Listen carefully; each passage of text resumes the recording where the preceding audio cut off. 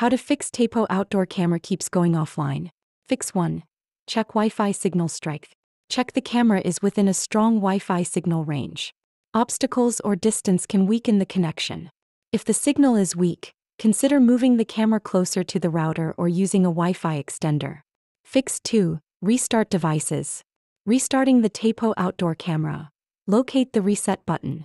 Press and hold the reset button for at least 5 seconds until the LED indicator blinks red. Release the button and wait for the camera to reboot. Restarting the router. Unplug router from the power source. Leave router unplugged for at least a minute. Plug router back into the power source. Wait until the lights turn back on. Fix 3. Update firmware and app. For Android users, open the Google Play Store.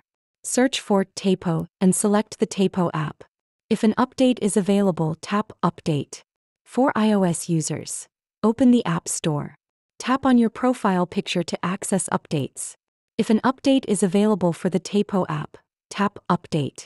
Updating the Tapo camera firmware. Open the Tapo app on your smartphone. Tap the gear icon at the top right corner to go to the device settings page. In the device settings, tap on Firmware Update to check for available updates. If an update is available, follow the on-screen instructions to proceed. Fix 4. Monitor for interference. Ensure there are no electronic devices near the camera that might cause Wi-Fi interference, such as microwaves or cordless phones.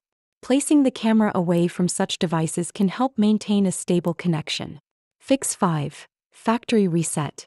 Locate the reset button, press and hold the reset button for at least 5 seconds until the LED indicator blinks red.